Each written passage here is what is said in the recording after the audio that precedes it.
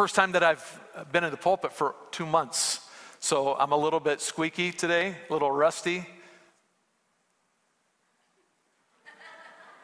That's the end of my message. No. It is, it's I don't know, what is it? It's old age. It's old age and new glasses. We're continuing in our series in Joshua. I'm glad to be here this morning, and I'm glad that you're here. We're looking in Joshua. We've been in this series for a couple of weeks now, and we're going to work our way through Joshua over the next few weeks.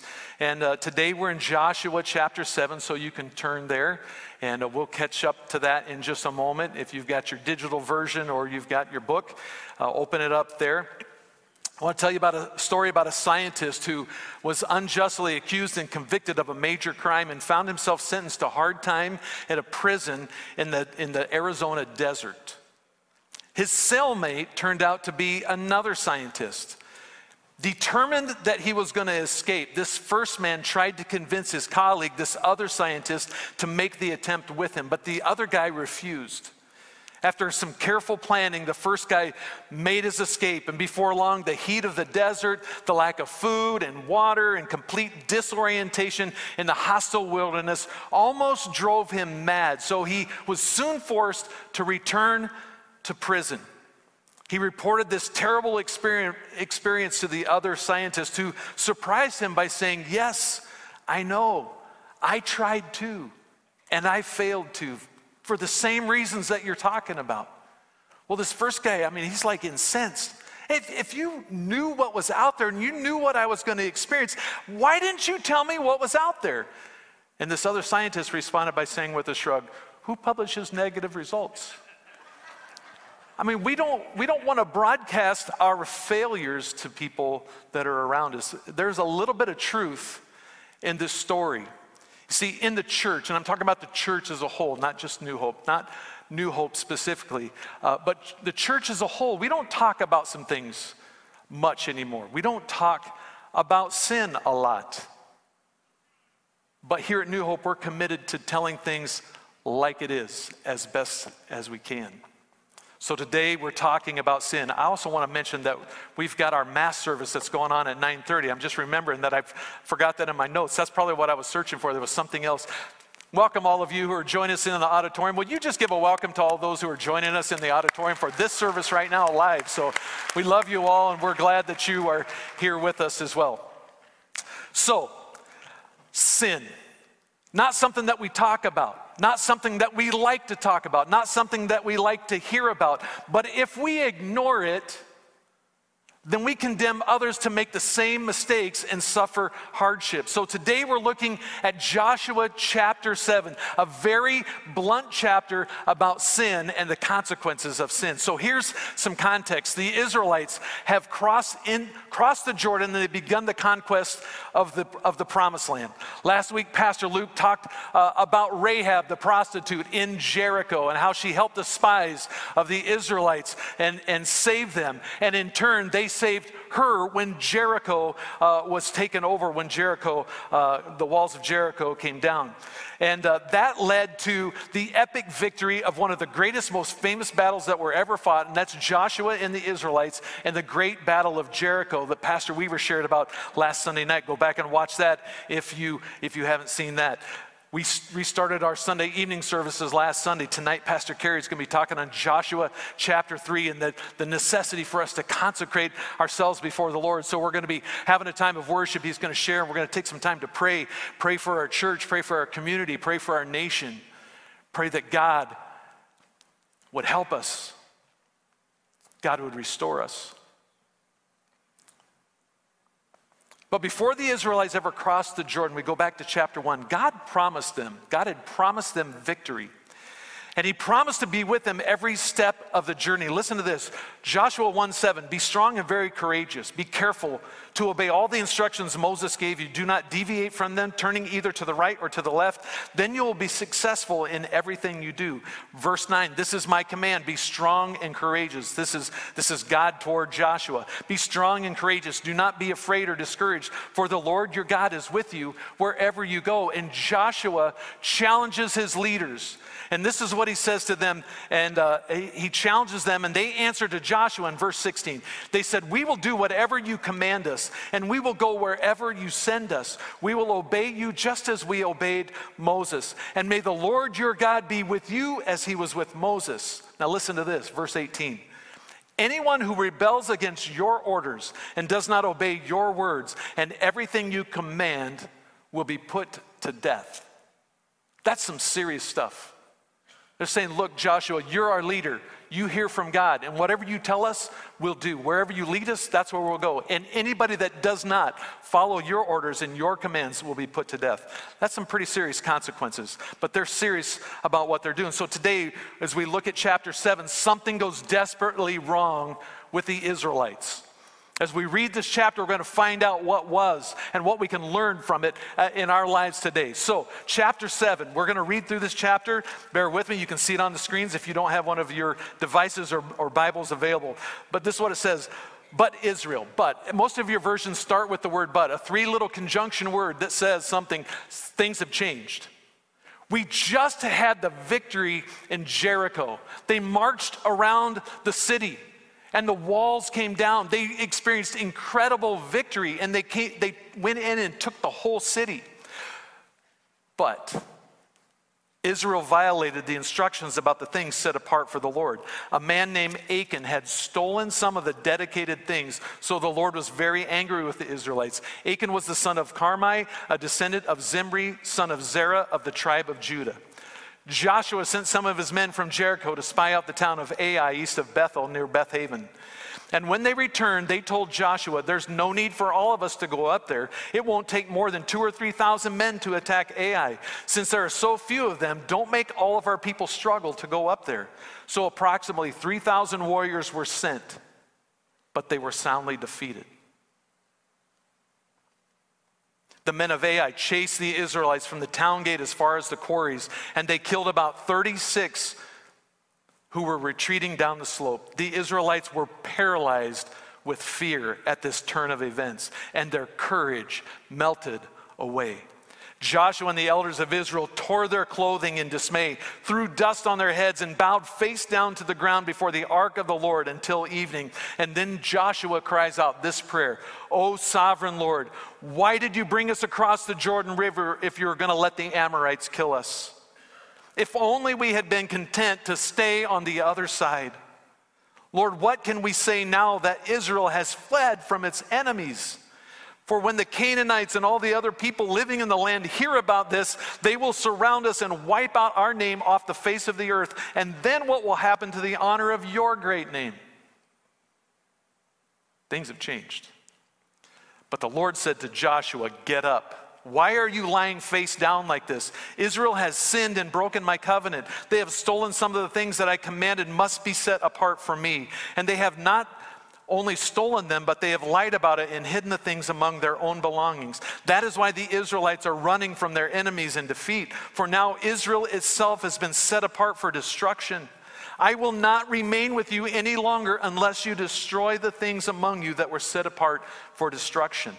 Get up, command the people to purify themselves in preparation for tomorrow. For this is what the Lord, the God of Israel, says: hidden among you, O Israel, are things set apart for the Lord. You will never defeat your enemies until you remove these things from among you. And in the morning you must present yourselves by tribes, and the Lord will point to the tribe to which the guilty man belongs. And the tribe must come forward with its clans, and the Lord will point out the guilty clan. And the clan will then come forward, and the Lord will point out the guilty family. And finally, each member of the guilty family must come forward one by one. The one who has stolen what was set apart for destruction will himself be burned with fire, along with everything he has, for he has broken the covenant of the Lord and has done a terrible thing in Israel. So early the next morning, Joshua brought the tribes of Israel before the Lord, and the tribe of Judah was singled out. And the clans of Judah came forward, and the clan of Zerah was singled out. And the families of Zerah came forward, and the family of Zimri was singled out. And every member of Zimri's family was brought forward, person by person, and Achan was singled out. And then Joshua said to Achan, "My son, give glory to the Lord, the God of Israel, by telling the truth.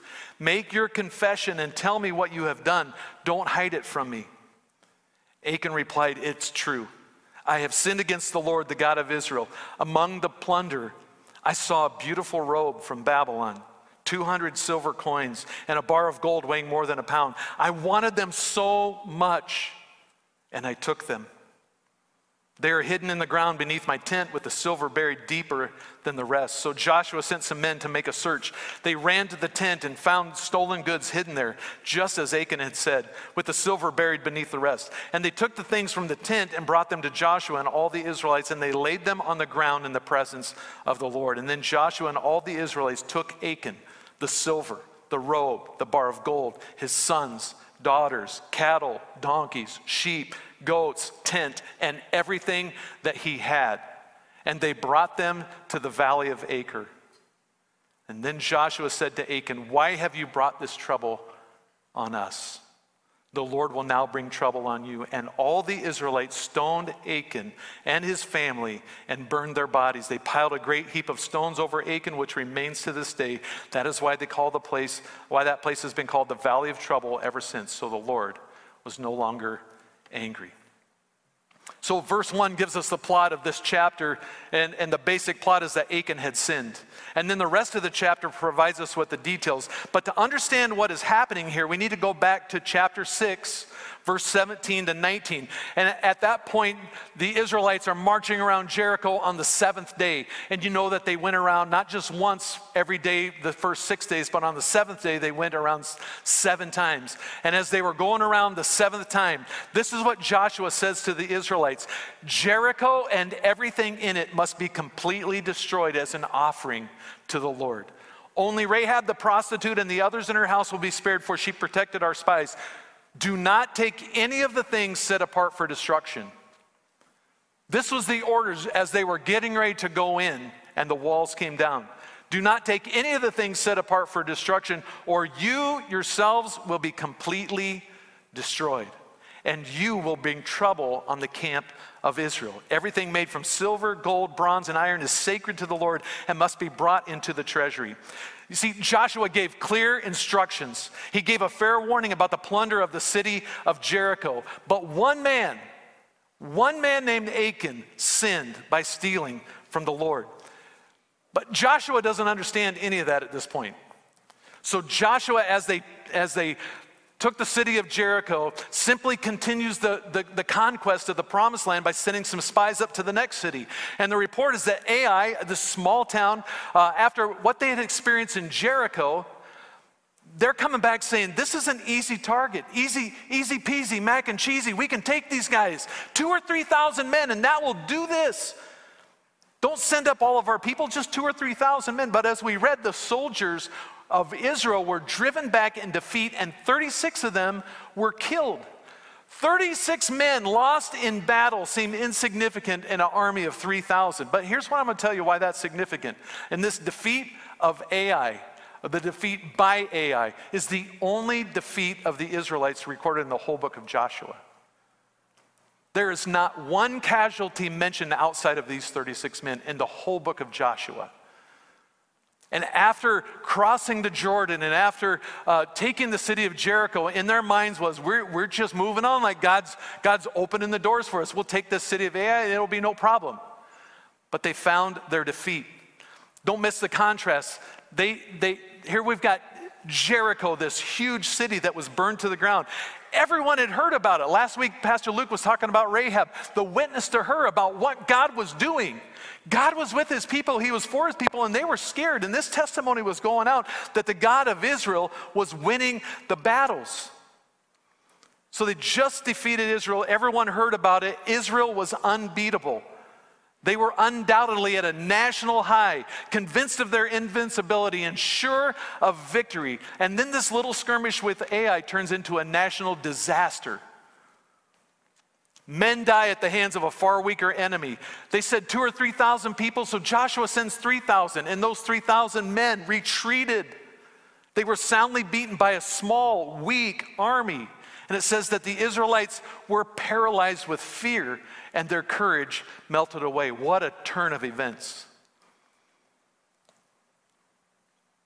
And Joshua reacts by immediately turning to God. It says that he tore his clothes, he put dirt on his head, and he throws himself on the ground face down before the Ark of the Covenant. And he prays a self-centered prayer, a self-defeatist prayer, assuming the worst, assuming that this is all over. This is what he says: "O sovereign Lord, why did you bring us across the Jordan River if you're going to let the Amorites just kill us?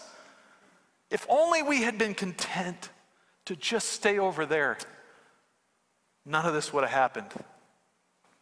Lord, what can I say now that Israel has fled from its enemies? We're running in fear.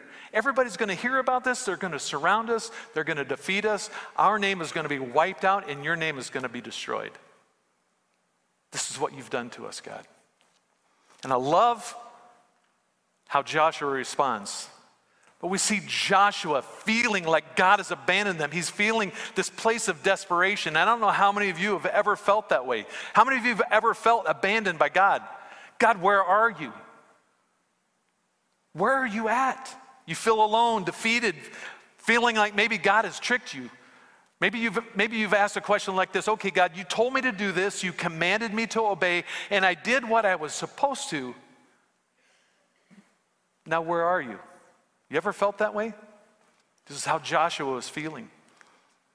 So he's face down, whining and complaining to God. And I love what God says to him, this response of him in verse 10. "But the Lord said to Joshua, 'Get up.'" And I wonder how he said that. I wonder if he said, "Okay, Joshua, come on, let's get up." You think he said that? I think his words to Joshua were, "Get up. Why are you laying face down with your face in the dirt? Come on, man." And essentially he's saying, stop feeling sorry for yourself. Stop wallowing in your self-pity and this poor me nonsense. Listen, there's sin here and we've got to deal with it. That's what's going on, Joshua. And God gives Joshua detailed instructions of how to deal with the sin, make amends, and get them back on track. Sometimes God is just that blunt with us. He says, look, you just need to stop sinning. The problem is we don't want to hear that. It's hard for us to hear God call us out and say, you're wrong, something's wrong. He's saying, come on, wise up. Yes, your life is a mess. Your life is a mess. The reason your life is a mess is because you've been messing around with things that I told you not to deal with, not to touch. Leave it alone. Don't go there. But you did anyway. And he tells us the same thing. Get off your face. Let's deal with it so that I can be in relationship again, so that I can bless you, so that I can fight your battle, so that I can bring you freedom and victory, so that I can accomplish my will in and through your life. I know it's not always that simple. It's not that black and white. It wasn't for Joshua. See, he had no idea what was going on. He had no idea that Achan had stolen the stuff. But God cut right through the chase and said, there's sin here. We need to deal with the sin. And I know that you know this, but sin destroys our fellowship with God.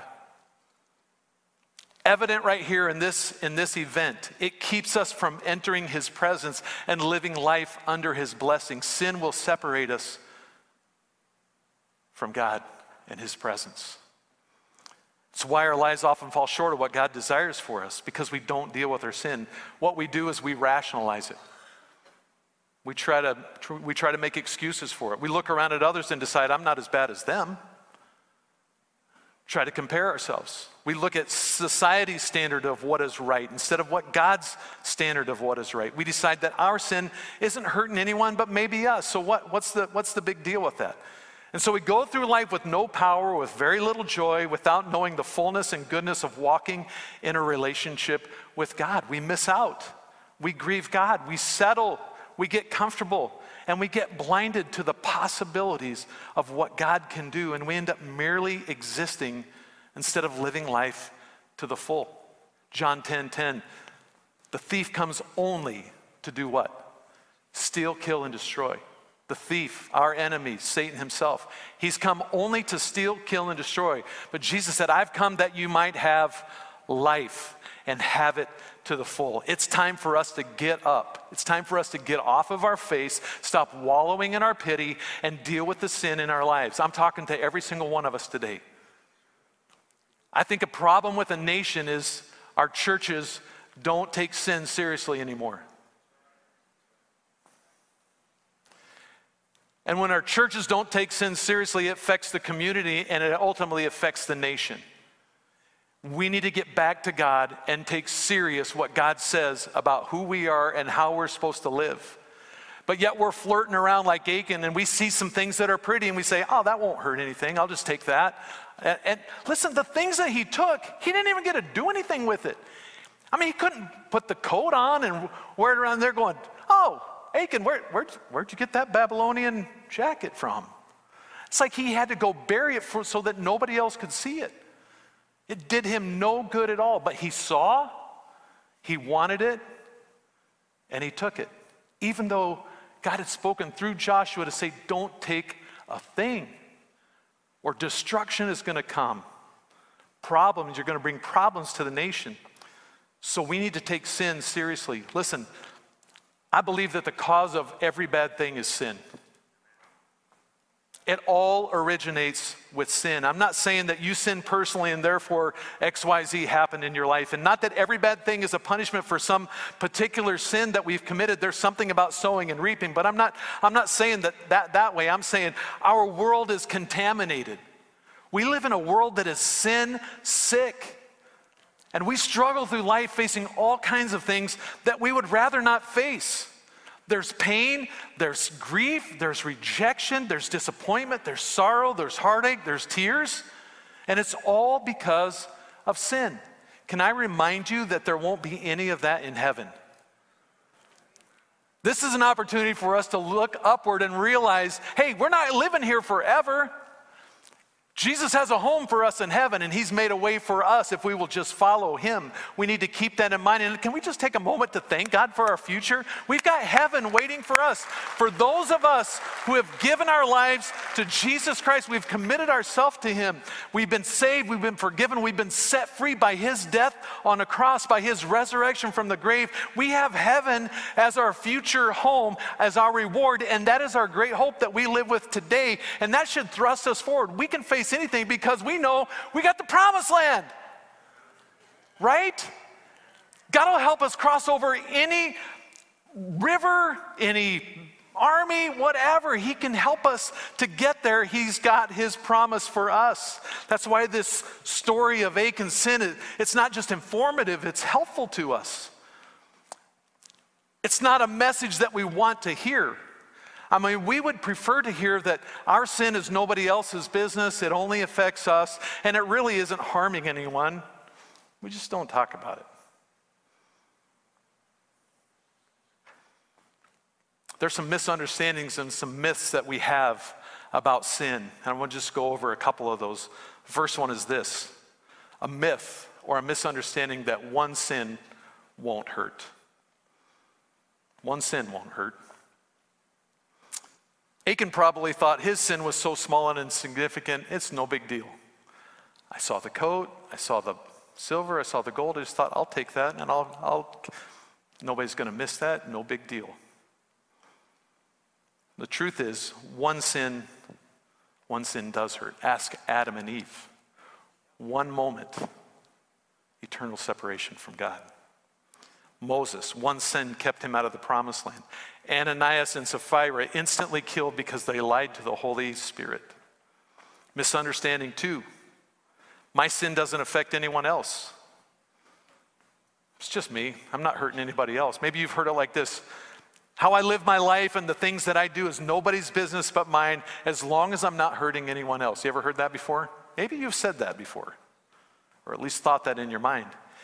Achan's sin affected an entire nation, and it was so costly. Stop and think about what a robe, some silver, and a bar of gold really cost. The families of 36 men and the entire nation of Israel suffered because of what? Sin, and the sin of one man. Listen to what happened, the result of one sin. 36 men died. 36 sets of families with children lost their fathers. 36 mothers lost their sons. 36 wives became widows. And scripture tells us that Israel's army became paralyzed with fear and lost courage, and this directly after the great battle of Jericho. In an instant, it just changed for them. Joshua is now questioning God. questioning God's intentions, his motives. Joshua, the man who had proven himself faithful and completely trusted God. That's why he was chosen to lead Israel. God threatened to withdraw his presence because of one man's sin. And ultimately, Achan and his family were stoned to death and their bodies burned. The consequences of one man's sin felt by everyone. Don't say, it's my sin and it doesn't affect anyone else. There is a ripple effect. And we're cool about it. We try to do our sinning when nobody else is around and think, okay, yeah, I can fool everybody. But listen, this would be sobering if for just a moment today, my life was a wide open screen for you to see what was going on in my life. Or if we could all look around and see what is the one thing that's going on in your life. That would make me wiggle a little bit. How about you? Misunderstanding or myth number 3 about our sin is that you can hide your sin. You can hide it. Achan really thought that the darkness of his tent would hide his sin and his disobedience. But listen to what Numbers 32:23 says. Be sure that your sin will find you out.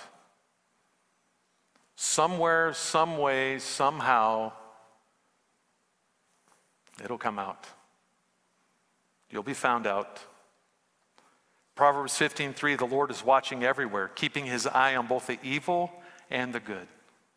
So even if we think nobody's watching, we know. I was raised with this perspective, God's always watching you. And I always thought of it like he's ready just to pound on me, you know. But the reality is that there's help and strength and accountability in that. I know that God is with me. I know that he's watching me. Why would I want to do a detestable thing when I know that God's there? Think about Joseph. What did Joseph say when he was propositioned by Potiphar's wife? Not that I would sin against Potiphar. He said, how could I do such a thing and sin against the Lord? That's what kept him from moving in that proposition with Potiphar's wife. You see, we might think that we're pulling one over on God, or if you have sin in your life, or convince yourself that he doesn't care. But we're not fooling him. We can't fool God. The reality is that he does care. God so loved the world that he gave his one and only Son, Jesus, that whoever believes in him will not perish but have eternal life. He who knew no sin became sin for us, that we might become the righteousness of God. We can't hide our sin, but we have one who knows us and he loves us. See, we can go to great lengths to cover up our sin, use extraordinary measures to do our sinning so that nobody will know. And it can get kind of ridiculous. But listen, this message that I want all of us to grasp today is this. God's way is far better. God's way is far better. Proverbs 14:12 says, there's a way that seems right to a man, but its end leads in death. And John 14:6, Jesus said, I am the way and the truth and the life. No one comes to the Father except through me. You see, his way is not just a better way. Yes, it's far better than our own way, but his way is the only way.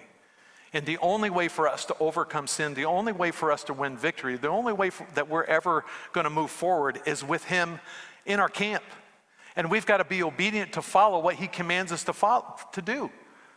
It's just simple that we need to be obedient to God's plan and his purpose and his way. The last half of this chapter describes in a long process identifying who the guilty party was. And I don't know exactly why God did it this way. We're going to bring this all the tribes in, and we're going to pull out a tribe, and then we're going to go through all the clans of that tribe, and then we're going to go through all the families of each clan, and then we're going to pull up the individuals of that family, and we're going to find out who did this.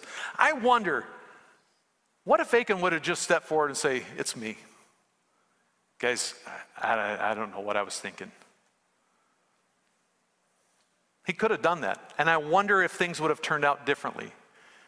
I can't imagine what Achan must have been feeling as all of this was going on, and they're going by clan, tribe by tribe, clan by clan, family by family, and each individual of that family. And I'm thinking, as it gets closer to him and now his clan and now it's his family, I'm thinking, I don't think I could hold it together. But he waited to the point where Joshua said, Achan, What have you done? Tell the truth. Joshua knew. And Achan said, yeah, it's me. I saw and I wanted it so badly. And I took it and I hid it. That's the progression of sin in every one of our lives. I saw it. I lusted after it. I took it. Think of David and Bathsheba. He saw her. He lusted after her. He sent for her. And then he tried to cover it up.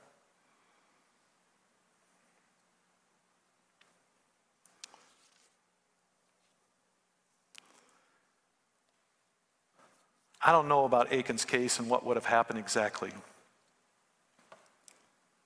But I do know that the sooner that you and I face our guilt, the better it is for us. If we lie and try to cover it up and pretend that it isn't bad, we let somebody else take the fall for it, it only makes it worse. And when we hold on to our sin and refuse to give it up, we refuse to let the Holy Spirit come in to speak to us, to challenge us, to cleanse us, we sink deeper and deeper into sin and despair and further from the presence of God. I want to ask the worship team to come. See, Achan's sin wasn't just simply taking some things. It wasn't just the things that he took. They were commanded not to touch those things. But this is what God tells Joshua in verse 11. He tells what's at the heart of sin. He said, Israel has sinned and broken my covenant. In other words, what God is saying, what has happened is destroyed the relationship. That's what was wrong. There's a relationship that's been broken. Sin. We need to have a healthy perspective of sin and what it can do in our life. And this is the thing God says, the covenant has been broken. It's a rejection of a relationship with God. We tend to think it's not that big a deal. It's just a little lie. It's just a picture on the computer screen. It's not gossip, it's just information. But when we start to see sin for what it really is and see it how God sees it, and respond in a way that honors Him. If you bow your heads and close your eyes, what I really want is for you to open your heart and say, Holy Spirit, what are you speaking to me? And I believe this, that I think the majority of people in the room, the Holy Spirit has already been touching on something in your life already. From the beginning of the message, this whole thing makes us a little bit uncomfortable. And the reason it's uncomfortable is because we don't want to be found out. Here's the thing. Let's not let it get that far. God told Joshua, get up, get off the ground, get your face out of the dirt, and let's deal with this thing and get it taken care of so that we can move on and experience victory. And that's what I believe He's saying to us today. Get up, get your face out of the dirt, get your face out of the TV, get your face off of the computer, and get it on me. Let's deal with the sin. Let's expose ourselves rather than being exposed. Let's come to God and say, here I am. With nobody looking, your heads are bowed, and you would say today, Pastor Jeff, the Holy Spirit's been speaking something into my heart, and I know there's something in my life that's not right. There's something in your life that needs to be dealt with and it needs to be taken care of, and you're saying today, I need to let go of this thing. I need God to forgive me. I need Him to come in and to clean me up, to work in my life. And if that's you this morning, would you just raise your hand saying, it's me? I don't know if you've been following Jesus all your life or you've never followed Him, but you would say, today, I need Jesus to clean up some mess in my life. And you just raise your hand and keep it raised. You know what? Here's the thing. I promise you that every one of us in this room probably should raise our hand. I'm not telling you what to do, but let's stop ignoring it. Let's stop putting it off. Let's listen to the Holy Spirit and let's deal with it. Let's get right with God, because until we are right with God as Christians, until we are right with God as a church, we are not going to have the effect in this community and around the world and in this nation without a right relationship with God. It's just a bunch of activity. So God, today you see our hands, you know our hearts. Deal with us, God. May we deal with this issue, this sin issue. Maybe that's some of us are plagued with issues. But God, you're the answer. You died, you became sin for us so that we might become your righteousness. You took our sin upon yourself and became our sin. You died in our place. You already took care of it. Lord, we give it to you and we repent. We say no more. We want to turn from that sin and go the way that leads to you. So bring forgiveness, bring peace, bring strength, bring healing today to your people. To anyone today that's opening their heart to Jesus, saying yes to Jesus, to a relationship with Jesus, would you just come and save and save them, God. Save their soul. Forgive their sins. Heal them, Lord, I pray. In Jesus' name. Would you stand with me this morning? Let's make this song as we conclude, a song of consecration. It's talking about the altar. The altar is a place not just across the front of the church. The altar is a place wherever you meet with God. And I don't care if you're out on the street or you're at home or you're at work or whatever, and God speaks to you and calls your name and puts a finger on something in your life. Right there in that moment can be an altar where you respond to God. Let's let our life be an altar before the Lord. Amen. So Jesus paid the penalty of your sin on the cross, but he didn't do that so we could just keep sinning and sinning. He has a plan and he has a purpose for your life. And your sin and your life, don't let the enemy confuse you, distract you. Don't let him make you believe a lie that you can do your thing and it doesn't affect anybody else. My sin could not only affect me, it could affect my family, it could affect this church, it could affect this community, and not just because I'm a pastor. It's the same way for all of us. Let's see it how God sees it. Let's respond to him and live in relationship with him day by day. God bless you. Thank you, guys. Sorry I kept you a little bit over. Have a great rest of your Sunday. Be back tonight, special time as we get into the Word again in Joshua. Spend some time in prayer. I hope that you'll be able to be back tonight, 6 o'clock right here.